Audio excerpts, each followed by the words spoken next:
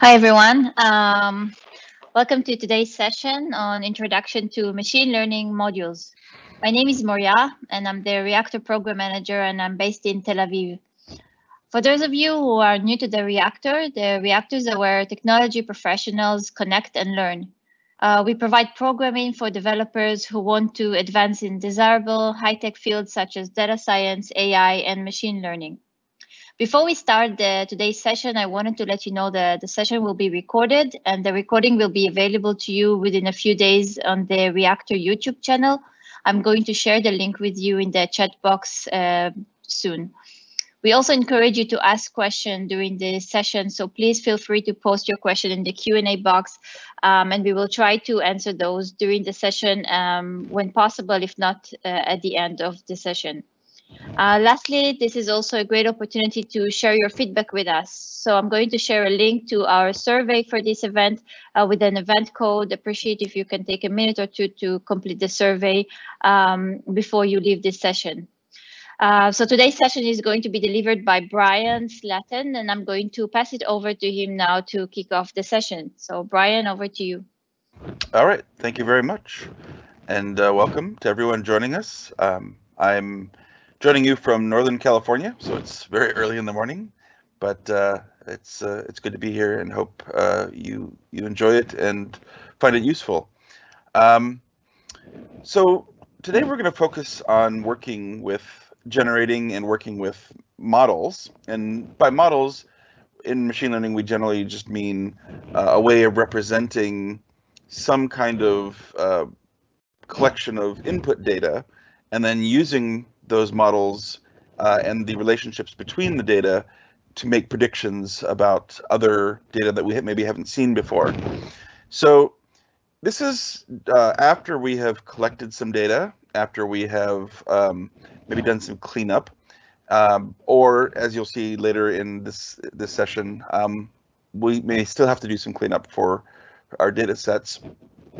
But in the process, we are familiarizing ourselves with what's available, what's been collected, and then we're going to try to do the training process and go from there and make some sort of predictions. So this is a type of it's a set of technologies that are associated with artificial intelligence, but they're not smart, right? They're not on their own. They're just finding patterns in the data.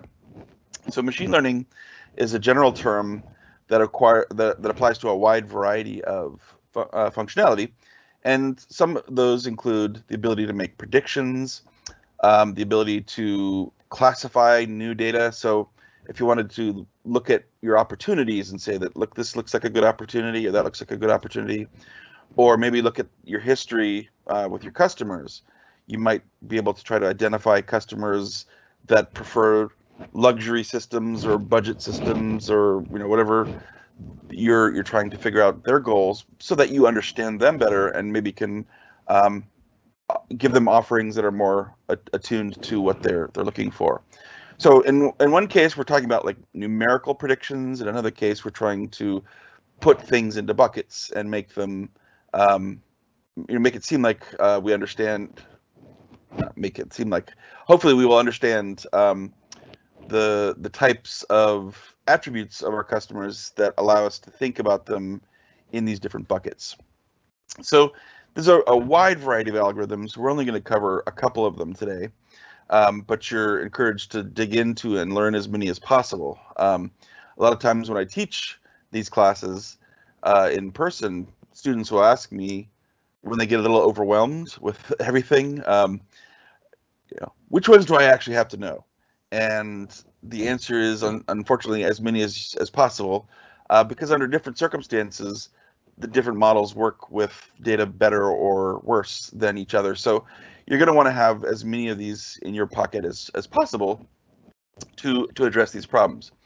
The good news is we're going to talk about a couple of models today, and they are all fairly fundamental and both kind of intuitive in terms of being able to understand them and explain them to other people. And also they work in a wide variety of scenarios. So as a starting point, these couple ones, linear regression, logistic regression, decision trees, are all very good for you to learn because they'll be used all the time. There's an old joke that you have to get up pretty early in the morning to beat linear regression, and but it's funny because a lot of people are drawn towards more modern, fancy algorithms. But if your data has a strongly linear component to it, it's really kind of hard to beat the explainability and the effectiveness of that approach. So we're going to go ahead and talk about that first.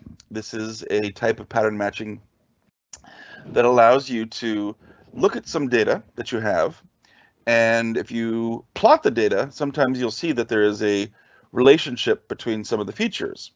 So the feature on the x-axis and the feature on the y-axis may have what look like a linear relationship. And that's if that's not a term you're familiar with, you can think of it as long as there's more of this, do we see more of that? So we would end up expecting to see a line coming through that.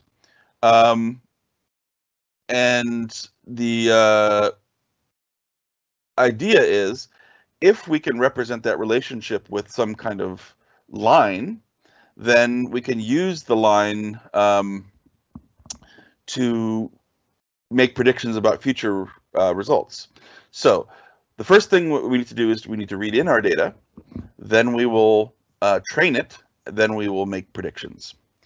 Now, the reason we talk about linear or a line is because we're going to take you back to maybe your high school geometry, where we dealt with lines, and you may remember the equation y equals mx plus b. That's effectively what's going on here. The b, in this case, what we're calling beta 0, which just represents the offset on the y-intercept. The b1 is the coefficient. You may remember this as the slope, right? The m portion of the mx, y equals mx plus b. This represents the relationship between the x and the y-axis, or feature y and feature x. And the linearity of this model is with respect to the coefficient. If we had multiple features in our data sets, it wouldn't look like a line. Say we had 2 features, we could eventually represent like a plane. In that case, we might have a second coefficient, B2, and a second feature. And you might say, okay, but it's not a line anymore, but the relationship is still linear. The coefficient and the features that we're looking at are still linear. And sometimes people will do funny things like ratios or squaring results, but it's still, how does the coefficient relate to the predictive power of the model? And that remains a linear relationship. So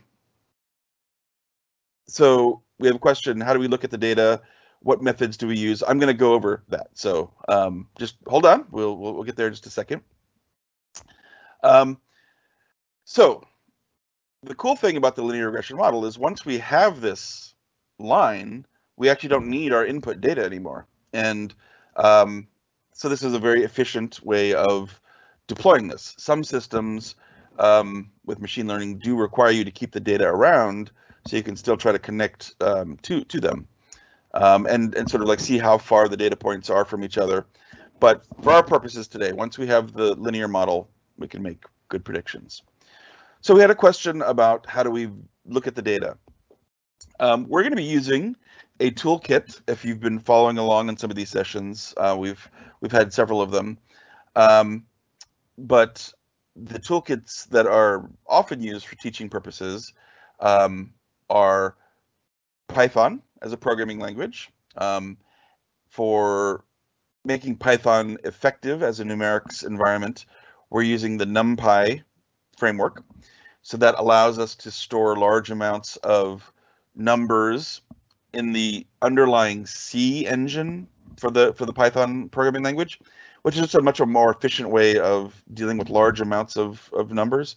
Python itself isn't all that great at doing that. So NumPy gives us the tools to make numerical calculations pretty quick on large amounts of data. And then in this case, we're also going to use a visualization library called matplotlib. And that's going to give us the ability to look at our data and see some of those relationships. Now, because we're using Jupyter Notebooks, we're going to use a special command to Jupyter Notebooks to say, I would like to see the rendered graphs in the Jupyter Notebook itself here. Otherwise, it doesn't necessarily always know that you want to show it in this particular environment. And then there's another library that builds on top of matplotlib called Seaborn. We're going to use in a couple places. And you know, we like to say it's kind of an opinionated piece of software. It's got a strong sense of a visual style and what do these graphs look like. And you can override a lot of that, but it also just makes it very easy to have nice looking and informative graphs of data. And then we're also going to be using pandas as a framework for reading the data in out of the spreadsheets and then treating it like a spreadsheet programmatically, where we can pull out and look at the columns or the rows. So pandas is going to be our way of reading the data in. So we need to run these cells. So I'm going to import everything and get ready to go. And then we're going to use pandas to read the data in. Now, if you've taken some of these other courses or read anything online about pandas, then you know that one of the structures that's most useful in it is called the data frame. And again, you can think of that like a spreadsheet that you have a programmatic access to. So we're going to read it in using the read CSV function. We have a CSV file. Oh, by the way, if you want to follow along, you can also go to the Microsoft Reactor GitHub, and that link will be shared with you. And in that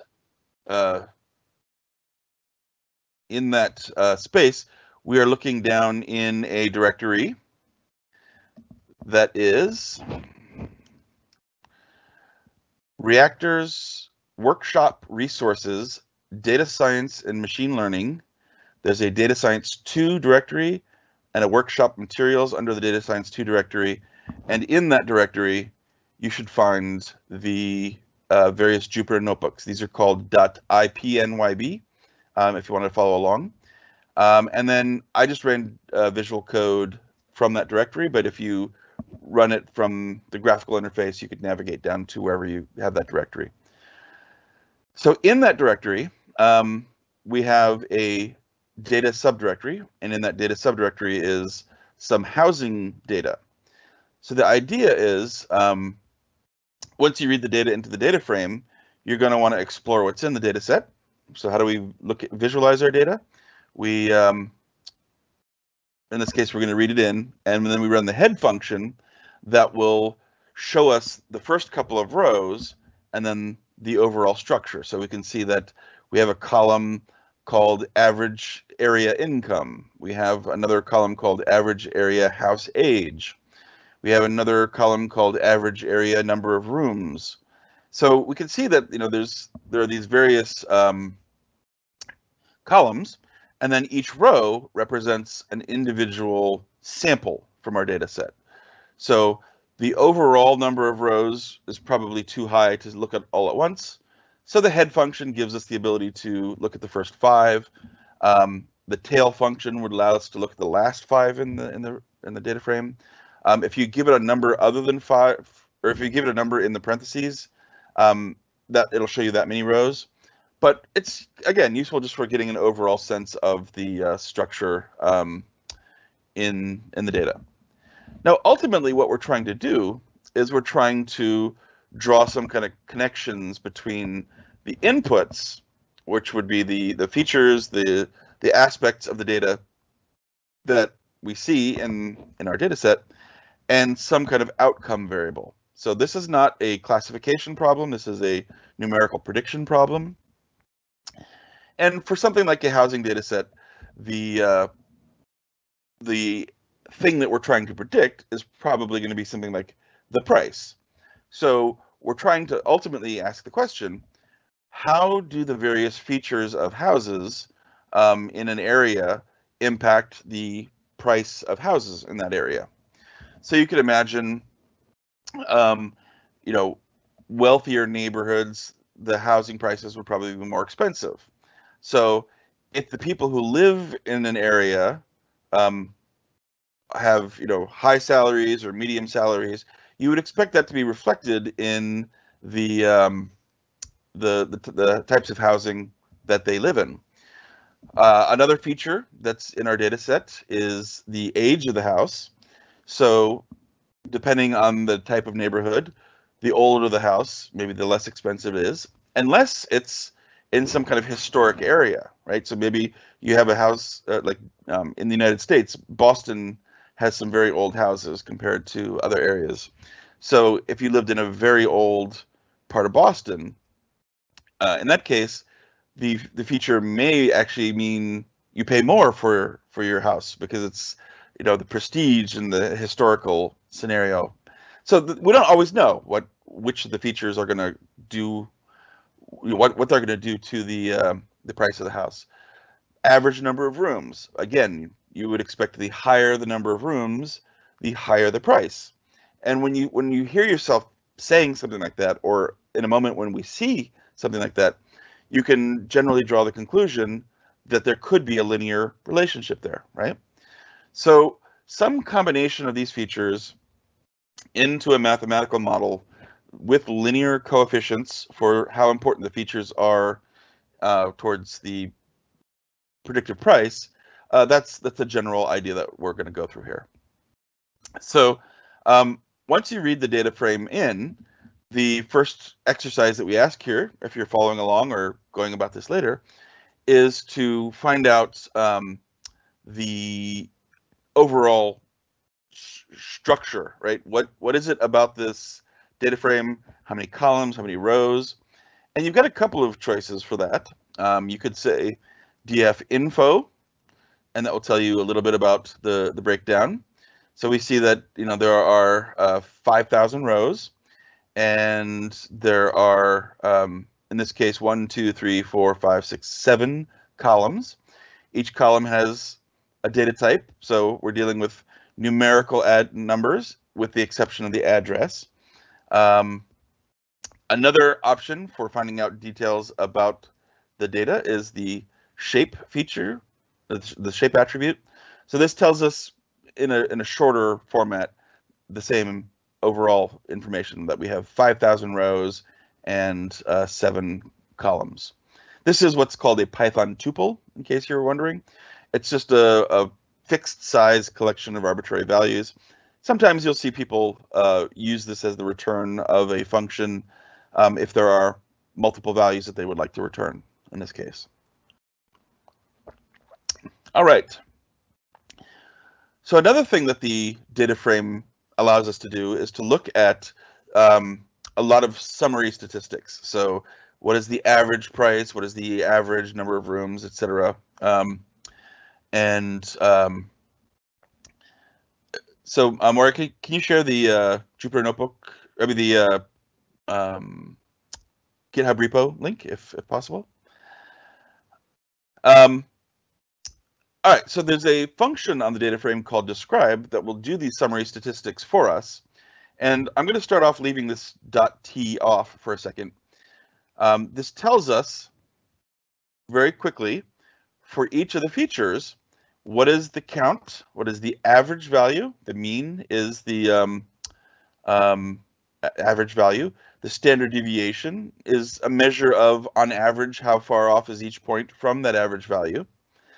Minimum value tells us the cheapest price, maximum value, the lowest number per column. If we're talking about price, it would be price. And in this case, we're talking about income. So the lowest salary is close to $18,000. The highest salary is about $107,000. But it also shows us the various quartiles. So the 25th percentile, the 50th percentile, the 70th percentile. It may not be obvious, but the minimum value represents the 0th percentile, and the maximum represents the 100th percentile. So what that just means is there is nothing that has the value of less than the value of 17,1796. 25% of the data has this value or less, and then obviously 50, 75, 100% of the data have that or less. So it's a question of whether it's an attribute of the data frame or a function. So if it's a function, you'll see the parentheses on it. Okay, so this goes through and does the calculation for each of our fields, but sometimes it's easier to focus if we do what's called transpose the data frame.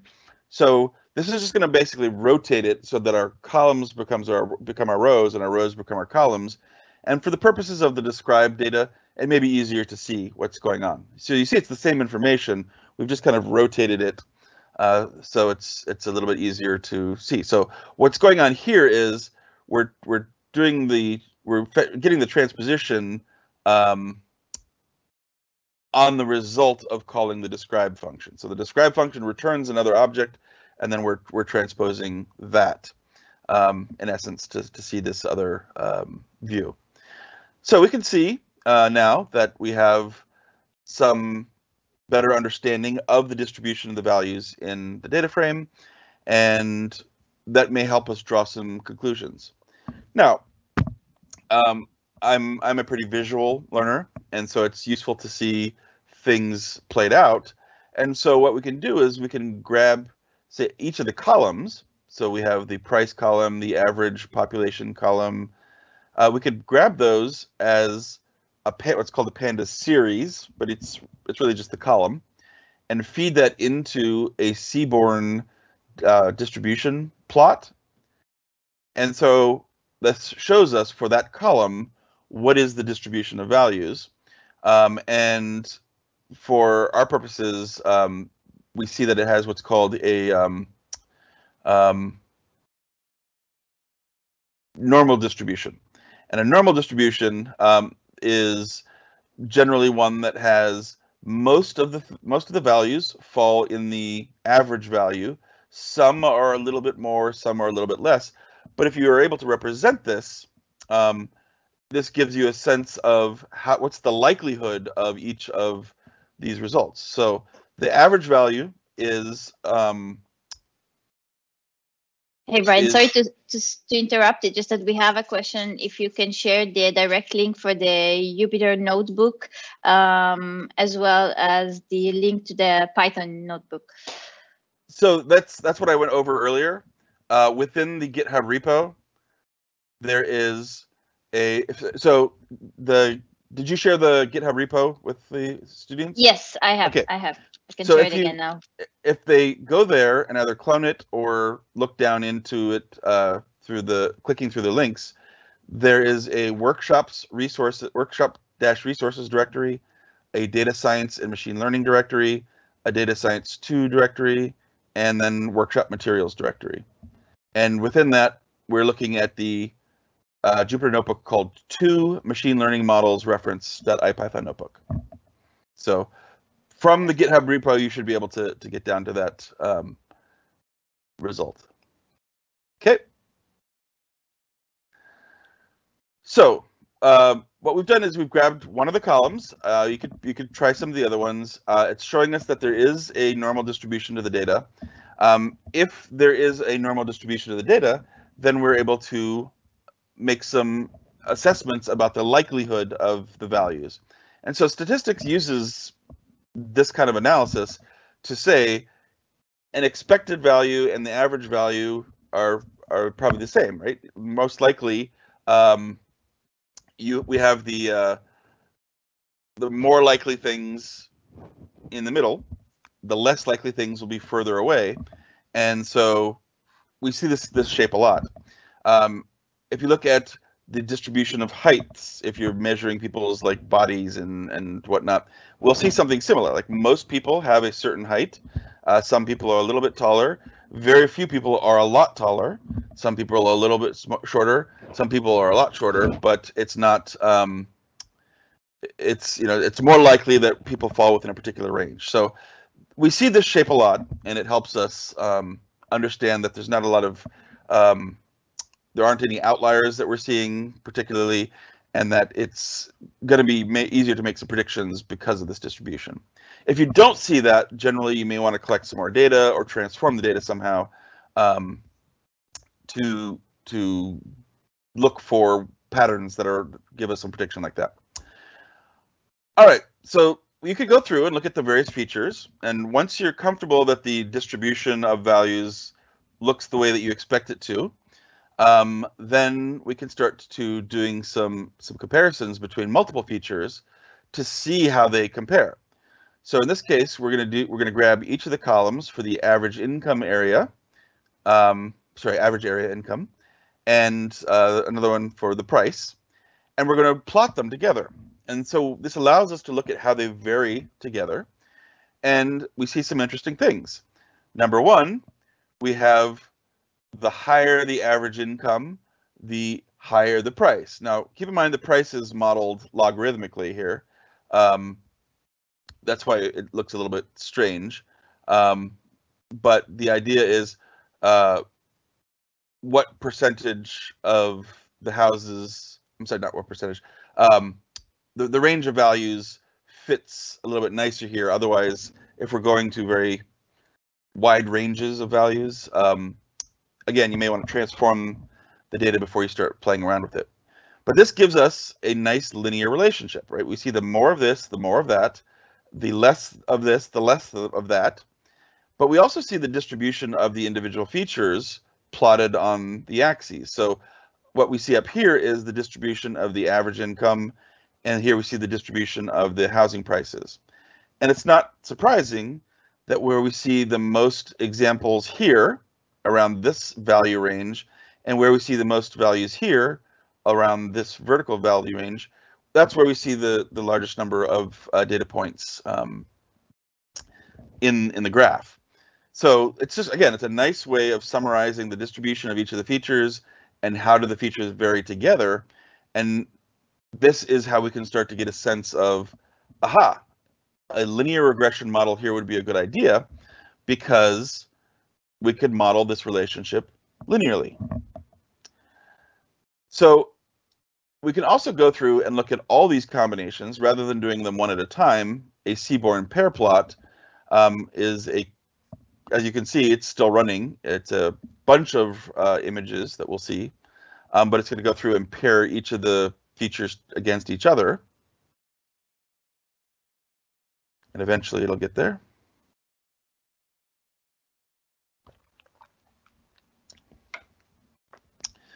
There we go. So in this case, we would be comparing average income for the area against average income. Obviously, it would correlate with itself very well. So instead of showing you that here, that just shows you the distribution of the average income features. So here we're comparing average income to the average house age. Here we're comparing the average area income to the average area number of rooms. Occasionally you'll see like these funny little bars. That's because these values represent the number of rooms, and there is not a continuous range of values. You don't have like 2.6 rooms for a house. So we basically have either 4 rooms, 6 rooms, 8 rooms, 10 rooms. So that's why there's not a continuous range of values there. That's what we refer to as a discrete value. But generally what we're trying to do here is to look for relationships like this, right? So we see that seems like it's got a kind of a linear component to it. And it's those features that generally we're going to be successful using a linear regression model for. So the next step is to train the model. And for that, we're going to grab from our data frame all of the rows and the first 6 columns. The ultimate column, the price column, is the thing that we're trying to predict. So that's not going to be part of our training process, right? Because if it were, we would just memorize the prices. So we are going to collect all of our inputs into a variable called X. This is just a common notation. It means the inputs. And then we're going to grab the values for the price, and we're going to call that Y. Again, just to mention generally the outputs. So we have the various columns and rows for each of the first 6 columns. And it's 6 because we start at 0 and go up to, I'm sorry, I guess it's five columns. Go up to, but not including the 5th column here. So first value here represents all the rows using what's called a Python slice. Then this represents all of the columns up to the 5th column. If you're not sure, you can go through and check the shape of your data and verify what it is there as well. So now we have our inputs and our outputs, but we don't want to just use all the data.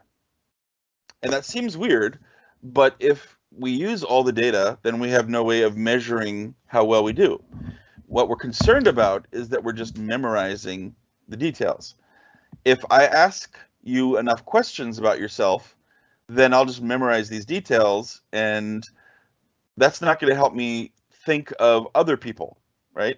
I can't take what I know about you and necessarily make good conclusions about somebody else. So what we're going to do is we're going to break up the data. Remember, we have our X rows and our Y outputs. We're going to break up the data into what's called training data and test data. And we're going to train off of the training inputs and the training outputs. And then we're going to test with the the test inputs get plugged into our model, and then we can compare them to the test outputs. Those are the known outputs that we have for that type of data. That's going to help us evaluate whether our model is doing a good job or not. If we just used all of our data for training, we wouldn't have that sanity check to make sure that it's doing a good job. So fortunately, scikit-learn, so NumPy gives us the numerical speed, pandas gives us the data frame, scikit-learn is giving us the machine learning algorithms. It's just another library. If you're not set up properly to run these, some of the other Reactor videos will help you do that. We can't go through everything all the time because we want to talk about new things. So the scikit-learn library has a function called train test split. And the train test split is just going to do some nice shuffling of the data and then say, all right, I'm going to call these rows training data and these rows test data. And here are your inputs and outputs for those same rows. So it's just going to the trouble of giving us a nice distribution. And you can say, I want the test to be 30% of the results. You could change it to be 20%. You can see if that changes the quality of your predictions. That would be a good experience for you to try as a homework assignment. And then the random state is just dealing with the fact that computers aren't very good at generating random numbers because computers only do what they're told to do. And it's hard to tell something to be random, right? So it has what are called pseudo-random number generators, and they try to approximate randomness. But for our purposes, we want random numbers, but we also want to see the same thing if we run our data set more than once. If we're just constantly picking random starting places, then every time we run it, we might see something different. So it sounds weird, but the numbers are actually randomly distributed, and we're sampling from them, so they reflect the underlying distribution. But we're just trying to make it so that they are still predictable. So when we run it and then try to visualize the results, we'll see the same thing. It's hard to build a model and then go tell somebody a story if the story that they see is not the same story that you're seeing. So you could run it multiple times with different random starting points, and that's okay too. But this is just a way of fixing the random numbers so that they will come out in the same order, even though they're still randomly chosen before that process. So that's going to shuffle the inputs, split them up. 30% of the results will be test data, 70% will be training data, and then it returns it as a tuple. Remember that thing I mentioned above with the rows and the columns? It's going to return it as a tuple, but we're just going to remove each of the elements from the tuple into separate variables. So we're destructuring the tuple into the variables xtrain, xtest, ytrain, ytest. So now that that's done, we can do our training. We're going to pull in a linear regression model from the linear model package of scikit-learn, and then we're going to train it.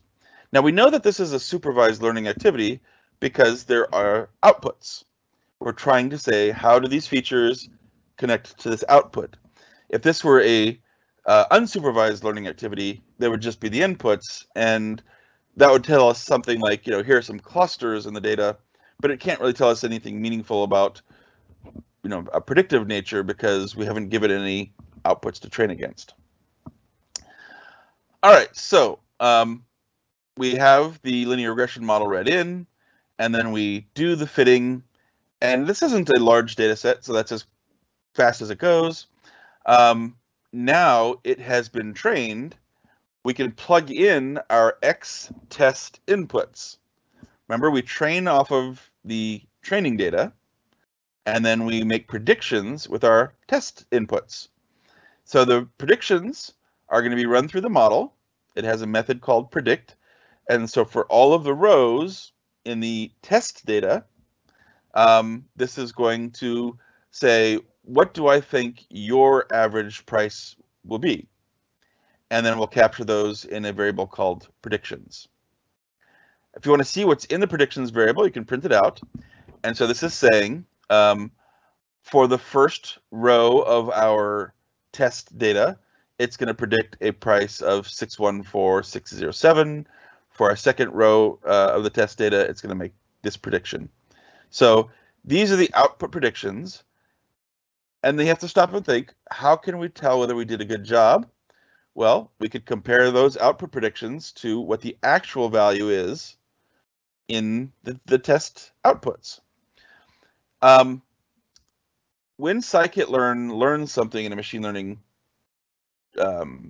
test, the things that it learns are available as attributes on the model with underscores at the end. That just tells us this is something I learned. And so with a linear regression model, we're trying to find the shape of the line, and that's then represented by the intercept, the b0, or b in y equals mx plus b, and the coefficient, and the coefficient will be an array because we have multiple features. So it'll be a one coefficient per feature. And so what this tells us is the y-intercept is negative 2646401, and then each of the coefficients is represented by these numbers. So you could translate that into thinking this is the relationship of our model. Negative 2,646,401 plus 0.21858 plus 0002. And each one of these coefficients will be multiplied against the row value per column. So remember, x1 is the average area of the income. So what we're doing is we're measuring the strength of each of the features, and then we're adding them all up together to make a predictive power. So some features may make the price likely to be higher. Some features may make the price likely to be lower. So if you had a small number of rooms, but in a wealthy area, the small number of rooms might make it less expensive as a house, but the being in a wealthy area, it just might be a smaller, nice house. But a big house with lots of rooms in a wealthy area is probably going to be more expensive. And so you can see how these various features might combine into the results. Now, mathematically, we can also measure the predictive power of the model because the linear regression score, because it's a linear regression score that we're using. There's a measure that we can test called R-squared, and this is a measure of the predictive power of the variables that we have. And so what this tells us when we run for our test outputs against our predictions, the answer is how well do the predictions explain the actual values? And we see that we come up with a score of 0.92, and the goal is to be as close to 1 as possible. So that's not bad. And what we see if we plot that out is where there is a difference. So we're measuring the difference between the actual outputs and the predicted outputs. Most of them are 0. That means our model does a pretty good job. Most of the predictions are close to what they're supposed to be. Some are higher, some are lower, but notice the distribution is also telling us that our error is mostly normally distributed around 0. So that's one measure of success. We could also plot the predictions against the test data and notice that there's a strong linear correlation there. So that's good. That means the more the test data is, the higher the prediction in our results is. So this shows us that we have a pretty good correlation between our predictions and our actual results. So this is just trying to get some sense. We used the tool. It did some math behind the scenes. How well did it do predictively? When you're doing these sorts of visualizations, sometimes it's hard to see because all the plots are on top of each other. So as an exercise, try rerunning this with the alpha parameter set to something less than 1. That'll make it slightly transparent. Let's see, how is the weight of the number of rooms considered? In other words, it seems like the predictive quality of each number of room is of equal rate, when in reality there are fewer. So there's a good question about the number of the distribution of rooms and whether that's weighted against the actual values. So we could go back and plot the number of rooms and see how they are distributed in the data set. And as the person who asked the question suggests, we would expect to have more representation in the average number of rooms than the higher number of rooms. We wouldn't expect there to be a lot of houses with 10 rooms in them, and we wouldn't expect there to be a lot of houses with just 1 room in them. So the question is, if our data has more rooms like that in the average value, are we weighting the distribution of the values in a way that compensates for that? Now, more sophisticated models do that. In this case, the nice thing about linear regression is it's pretty easy to explain. The not nice thing about it is, it does average a lot of results out. So in this case, we're not taking account of that distribution difference, other than the fact that it's directly reflected in the data. But all the features are mostly distributed using the same shape distribution. So part of the reason why this was chosen for a class like this is because it is fairly clean data. You might need to compensate for that in other distributions and other data sets. So this is again why you can't just plug stuff into algorithms and then hope for good results. You actually have to understand something about what you expect to see, what the population distribution looks like, how does your collected data look like that, and again, you may, once you find the features, which we did by looking for these results, we just chose all the features. Usually you have to go through the process of selecting which are useful. Then you want to go through and analyze the distribution of the features. You want to see if they are interrelated to each other. You may need to do some transformation to the data to amplify the signal that's there. So those are all part of the data science part of machine learning, is cleaning up and transforming the results. So you do have to have people who understand that part of it. You do have to have people that understand the domain that you're trying to reason over. Again, why would we pick this particular model for a course like this? Because people generally understand the ideas. This is not like I would have to teach you some biology or something to work with it. But the tools still work in all these different environments, but somebody's got to have an understanding of the domain, whether it's biology or economics or physics, to understand and interpret the results. Because otherwise, algorithms may be telling you stuff that's nonsense, but it's nonsense because you messed up your data collection process or something, or didn't compensate for the distribution of values. All right, so just as a reminder, if you're watching this later, the alpha is the transparency channel. So if you rerun this,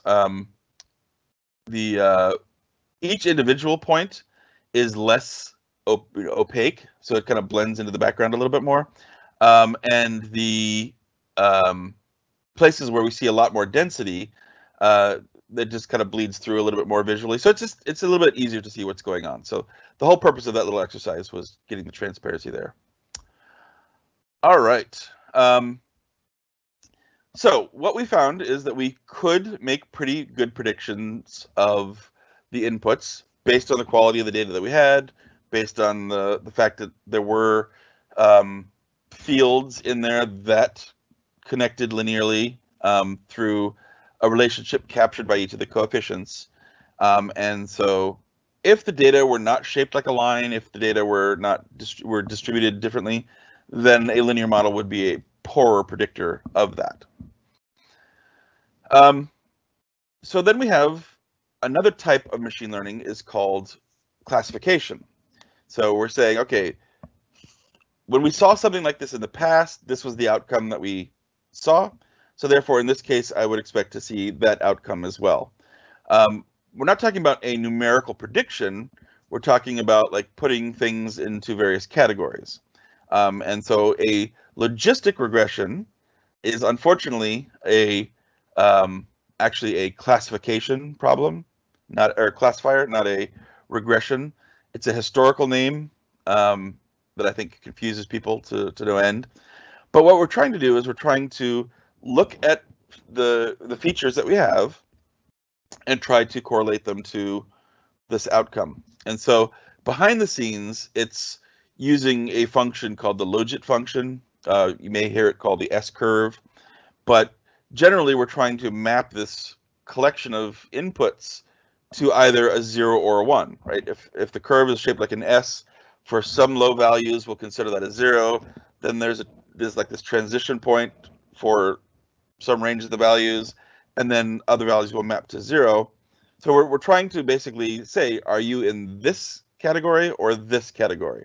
We're basically building a binary classifier, and the classifier might be, do you have a disease or you don't have a disease? This kind of thing is useful, behind the scenes with COVID tests and whatnot. The tests aren't perfect, so they're a measure of, based on the elements that I'm seeing in the sample that I collected from you, does this seem to suggest that you do or don't have the disease?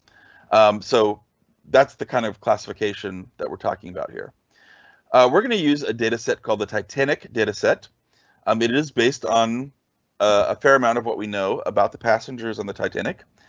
There's no information about the crew, and then as you'll see later, we also kind of discovered that this isn't all the passengers, but it's a pretty large number of them. And so this is available in the data directory for this workshop in another comma-separated variable file called train data Titanic. So we're going to use pandas to read it into our data frame, look at the head, and we'll see that for every passenger, we have their passenger ID, whether they survived or not. So this is the thing we're going to try to predict. And then their class of travel that they were traveling under. So first, second, third class. We know their name. We know their gender. We know their age. SIB-SP is the number of siblings or spouses aboard the Titanic. P-ARC is the number of parents or children aboard the Titanic. And that may seem like a weird thing to track here, but if you think about it, if you're traveling with your sibling and you are in your mid to late 20s and you get separated, then you're more likely to be okay with that because you think, okay, well, I'll get in this boat, you get in that boat. I trust that you'll be okay. So a sibling relationship between adults would not be as perhaps impactful about whether you would travel together or not, or want to stay together, for say children or the relationship between children and parents. So that's my guess as to why that's impactful, in terms of survival rate, is you might let your siblings go on their own. You wouldn't let your children go on their own necessarily if you could avoid it. So then we also know what their ticket number was, what their fare was, what cabin they were traveling in potentially, and where they got on the Titanic. So it's Cherbourg, Queenstown, or Southampton. Now, once the data is read in, we can see that we have 891 rows, so we're calling the info function, and we see that we're missing a fair number of ages. We don't know how old people were. We also are missing about 700 cabin numbers. Now, that's probably not a problem because what cabin you're in is probably, if it's impactful at all, probably going to be highly correlated with what your ticket class was, right? If the cabin was located on a particular level based on being first or second class, I don't know that information about most of the data, but I do have the class of ticket data. So that makes it not a problem that we don't have the cabin data. So we're going to drop the cabin column when we do our training.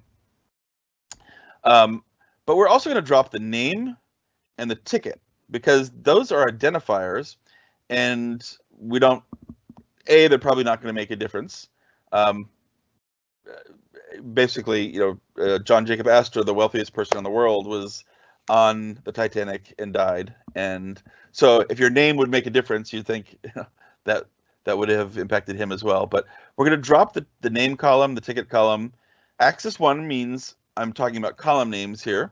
And an in place means I want you to go ahead and modify the data frame. So at this point, we've just gotten rid of those columns because we don't think they're going to be useful for the predictions. And then we would want to go do some exploration of the data. This is titled the fancy name, looking for multicollinearity. Basically, like I was saying, passenger class and the cabin that you're in, and probably the fare that you paid, are all related, right? Because you pay more for first class tickets.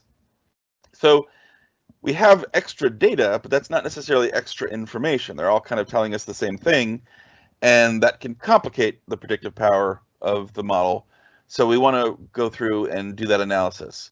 So one of the things we could do is we can compare the feature that we're talking about, and then this is the thing we're trying to learn or predict. Did you survive or would you survive? And compare it to each of the columns. So if I compare the survive column to the fare column, survived is just, yes or no, but we can see that more people said no towards the lower price of the fare. And so that's probably not surprising that, first class passengers maybe had more access to lifeboats, maybe there were more lifeboats, maybe there were enough lifeboats for the first class people, whereas it seems like for everybody else that was not the case. So clearly there's a connection between fare and survival. As you might guess, if you know anything about the history of this data set, gender probably has something to do with survivability. Age probably has something to do with survivability as well, because of the social norm of women and children first, right? So the features that we have possibly give us predictive power if we can find those kinds of connections. So if you're following along later or at home, go ahead and try to find a couple more combinations to see if you could find other cases where it's clear that there is some kind of connection. The group by mechanism allows us to tie things together. So if I say, group by survival, then we average out all the values for the people who survived against all the values of the people, who didn't survive, compared to those who did. And notice that there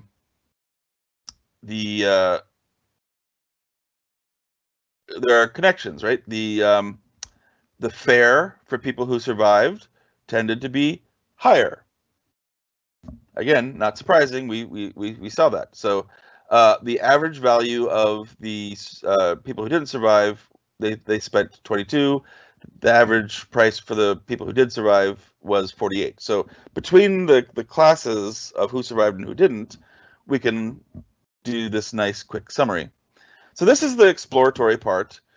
We can see that on average, if we group by age, what was the survivability of these folks? So obviously, we would expect to see younger people, like children, survive quite nicely as well. So this is where Pandas gives us a lot of cool functionality to group things by the various columns and see how that impacts the results. All right, so I'm going to go a little bit faster, and I'm going to go a little bit longer, if that's okay, Maura, just to get some more done here. Yeah, sure, that's fine. All right, so we have, we've dropped the name, we've dropped the ticket ID. The data that we have left is the passenger's ID, whether they survived, the class, etc. One of the things that we want to do is to look at where there are missing results. Again, to the earlier question, the distribution of values is impactful. So let's look at the value counts for the sibling spouse column. We see that the highest rank is none. So most people were not traveling with siblings or spouses. Obviously, we would not expect there to be, too much more, depending on the size of the family traveling together. We see that the highest value, the highest count, the highest count is 8. There were 7 groups traveling like that. There were 5 people traveling like that. But most people did not have a sibling or a spouse. So the value counts function on the data frame gives us a sense of how many things fall into each bucket. Same thing for parent and children. So most of the results had a value of 0. So again, most were not traveling with parents or children. But we have 1 case of 6, 4 cases of 4, 5 cases of 3. And then look at the gender distribution. We'll see that there were more men, almost twice as many men on the Titanic as women. That then also helps us understand the distribution a little bit. Yes, this will be available on the YouTube channel. The link will be available in a couple days. All right, so we've gone through, we've done some quick analysis, we've looked at the various features, we've seen how they connect to these outputs. We've noticed that we have some missing data. So we can try to get a sense of how much missing data do we have. And this is a fancy way of saying how many columns have more than half of their values missing. So the first part, this is going to return which rows are null. And if a row has a null value, it will count as a 1. If it doesn't have a null value, it'll count as a 0. So then we're going to sum up all of the 1s. That's going to tell us how many of those have missing values for those. And then how many of those have at least half of their values missing. So the length of the overall data frame divided by 2 is just going to say which are more than half missing. And we see that the only one that's true is cabin, which connects with what we saw above, right? There are 700 missing values. That's more than half. So we're just going to go ahead and drop that column. So now we have our data frame. We have fewer columns because we dropped that. We remember there were age missing values and there were origin or embarked missing values. So the aged missing values, we see that there are 714 missing rows. I'm sorry, 714 rows that are there, 177 rows that are missing. So it's asking, is it null? And the rows that aren't null are false. So there are 714 not null rows. We could just set the missing age values to the average, but to the earlier question about the range of values, if there are more people in a certain group with a certain age range, which we saw earlier, it might help us to fill in the missing values if I know some of the details about you. So, for example, I could compare the median value of men versus women. So we're going to group the data frame by gender, then take the age column, then do a median calculation, and then plot it. We'll see that on average, the men on the Titanic were slightly older than the women. So when I fill in the missing values, I'm going to group them by age and then by gender, then apply a lambda function to fill in the columns with the missing value medians, right? So the medians are going to be filled in, but it's going to be done so based on the gender breakdown. So that's going to compensate for the distribution of the results and say, you know, the median value, if you're a male passenger, is this. So that will be my missing value. And the median value for female passengers is this. So that will be that. We don't know the actual results, so we're just trying to recreate them with some of the same distributions that we're seeing elsewhere. So now this says the only rows that have anything missing is the embarked one. And if we look at the embarked results, the most of the passengers got on in in Southampton. So we can end up just filling the value counts with the two missing results with the most likely answer to that. So you're not going to do that all the time, but that's a tool that's available to you in the process. So finally, we're going to do a conversion because we need to turn this into math. And the algorithm is not going to know anything about Southampton.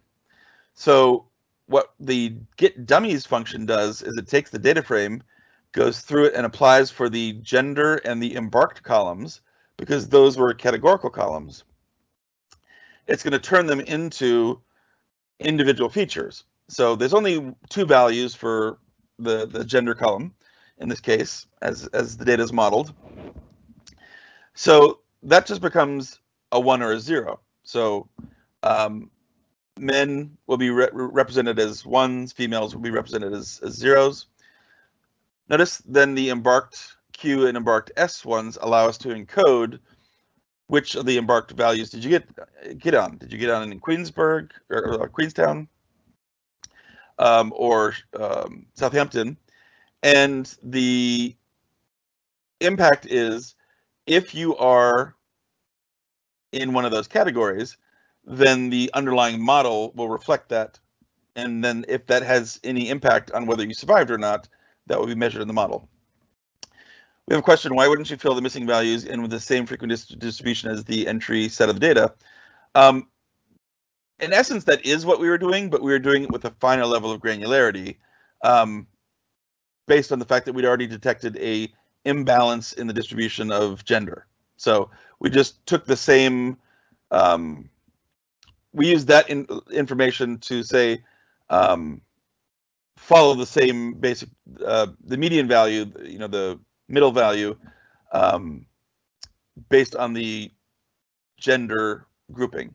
So we are in essence doing what you're asking, but with a finer tooth comb. All right, so at this point, all of our features are numerical. We probably should have dropped the passenger ID there as well. But we can look at the correlation matrix, and this tells us where there is additional correlation. For example, class and fare still seem to be quite highly correlated, right? There's a strong correlation between them. So that's not surprising. And so we're going to drop the class if we're going to keep the fair. I'm sorry, I can't. Did I do what for embarked? There were only 2 missing ones for embarked, so in the 1 step or the 2 steps that in the cell above, it chose the most common one. So I think that was Southampton. So in essence, yes, we used the information about the distribution of the categories for that, but there are only 2, so we just set it to the most common one. All right, so this tells us, there are some cases where there's pretty strong correlation. So we were going to get rid of P class because fair and P class are highly correlated. And we're going to get rid of survived because that's the thing we're trying to learn. So just like with the price one above, that's what we dropped when we did the linear regression testing because that's what we're trying to predict. Survived is what we're trying to predict. So we're going to drop that from our inputs. But notice we're going to capture it as our outputs. We want to know whether you survived, and we wanted to know whether your age, your gender, your fair class, whatever, corresponded with that survival rate. So notice we're doing a different type of machine learning. We're doing a category classification now, but the data frame is still the same shape. So we still can use the train test split to break it up into 70-30 splits. And now we're going to load in the logistic regression tool. We're going to fit the X inputs to the Y output. So again, this is still supervised learning. And then we can make predictions. So here's our test inputs, make predictions, and we have our predictions captured in this variable. So to wrap up this section, evaluating how a classifier does is different than evaluating a regression model. With a regression model, remember, we made our predictions, and we had our actual values, and we just took the difference between them as a measure of how far off we were. For a classifier, we need to look at what percentage of the classifications did we get correct? Did we get them correct by saying they were true, but they weren't? Or did we overestimate these? Like, how did we get these wrong if we got these wrong? And so we have a couple of ways of measuring that. So we're going to pull in something called a classification report function, a confusion matrix function, and an accuracy score. All right, so those are 3 different ways of measuring how a classifier does. The first one is a series of measures. We break up based on survival rate, and we say, in essence, how precise were you? If you said somebody was going to survive, did they actually survive? That's going to give us the breakdown. The recall says, did you find everyone who did survive? So one is a question of how accurate were your predictions? The other is kind of a measure of, did you find everything you were supposed to find?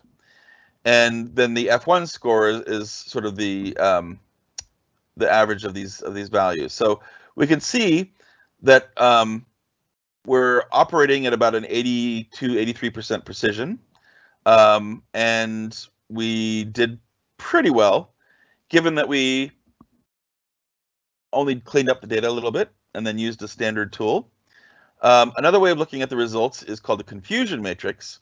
And again, this summarizes, I said you would survive 145 times. I'm sorry, I said you wouldn't survive 145 times, and 145 of those didn't. I said that you did survive or wouldn't survive, and you did survive 17 times. So of the total, what's that? 162. 145 times that I said you wouldn't survive, the passenger didn't. And again, we have historical data, so we know that. 17 times I got that wrong. 30 times I got it wrong. I said you would survive, and you didn't. And then 76 times I said you would survive, and you did. So this tells us, the people who didn't survive that we said wouldn't survive, the people that did survive that we did say that we would survive. So the good news is we're right most of the time. And that's, again, a reflection of the same score that we saw above. we were wrong these 47 times. And then a final way of making this a little bit clearer is to put the column names in rather than, just empty results. So this tells us whether we survived or didn't survive. This says what we said, whether you'd survive or not. And so it just makes it easier to read the outputs. And then the final result here is an overall accuracy score. So this is going to iterate through all of the test results, the actual Y test results, and our predictions, and see overall how they relate. And the actual calculation is up here, and this tells us that we had basically about an 82% accuracy rate. So this is not something that we would want to necessarily go live in terms of like medical predictions with an accuracy rate of that. But this also maybe gives you a little sense of when you hear what people are saying about the COVID tests and whatnot. We have to have a sense of, okay, this gives us some answers, but how accurate are the answers? Different tests are going to be based on different kind of underlying models, which are then going to make better predictions versus other ones. So you can kind of connect this to what's happening in the news there as well. So we're out of time, so I'm not going to go over the last section, but we'll leave that as an exercise for you. It is a different kind of classifier. It's called a decision tree, and the notebook will walk you through, and we can use the same data, the same distributions of the data as before, right, with the train test splits, and we can make predictions. But what this is going to allow us to do is this is going to allow us to say, how does the logistic regression classifier compare to the decision tree classifier?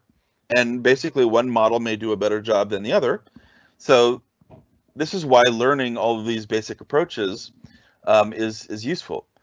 For mathematical numerical predictions, if you think that there is a linear component to your data, linear regression model is a great place to first try. If you're trying to predict a binary classification, like are you in this part or that part of the category breakdown? In this case, survived, didn't survive. In other cases, has COVID, doesn't have COVID. That kind of classifier can be modeled by a logistic regression model. It's not an overly sophisticated model, but as a starting point, it's pretty good. Decision trees represent the data differently. They come about the process of making predictions based on which features give it a better predictive power at each level. So it might determine that gender or age was very important because of women and children first.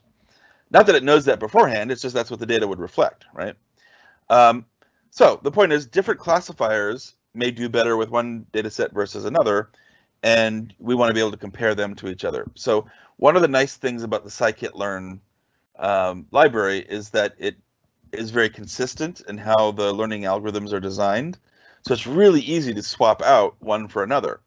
So you'll notice we're still talking about fitting training to Y and making predictions and scoring the accuracy. So those are similar across all of the classifiers. So then I could just simply say, I'd like to try a decision tree classifier. I'd like to try a logistic regression classifier. I would like to try a random forest classifier. You create the different instance, train it the same way, evaluate the training the same way. So this will help you find for your particular data set whether things are one is doing better than another, and then you'd want to take that and tune it to make it as accurate as possible. So, all right, thank you very much for joining us. I hope you enjoyed it. Please do fill out the survey and let us know. That will be shared with you. Again, if you weren't following along in person but want to go back, if you go to the Microsoft GitHub repo, under there's a reactors repo, and then under there was one more time, just so you have it. We have reactors, workshop resources, data science and machine learning, data science 2, workshop materials. Under there, there's a series of Jupyter notebooks. And the one that we were looking at was 2 machine learning models reference IPython notebook. So that way you can go back and rerun the 2 exercises that I showed you, and then continue on and do the decision tree one there as well. So thank you very much for joining us. Please come back for some future sessions, and keep learning and stay safe. Thank you very much.